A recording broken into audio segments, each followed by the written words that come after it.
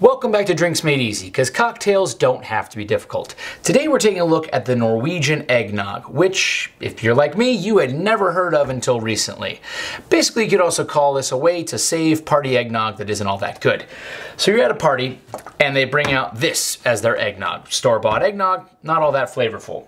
But they probably also have some Sprite. So when you combine this eggnog with some Sprite and some spiced rum and cognac and brandy, or in a pinch some bourbon, you actually come up with a pretty good cocktail that's basically a fizz because you're using the citrus and the soda water from the Sprite along with the cream and the egg from the eggnog. Also, if you want to make an original Jerry Thomas eggnog, wait till the end of the video. We have a link to that video as well. But enough talking, let's make a cocktail.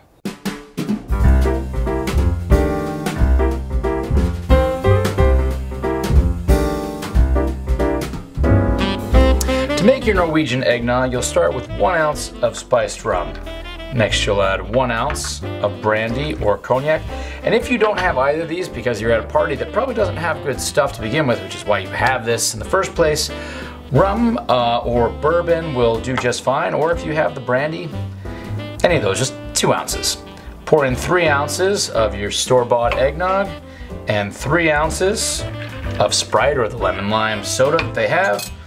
Now just give it a stir.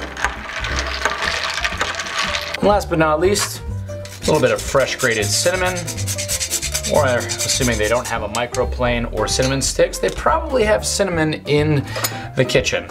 And easy as that, you have the Norwegian eggnog. The ice helps to kind of dilute the shit that's in there from the grocery store, and the other flavors make it damn near palatable.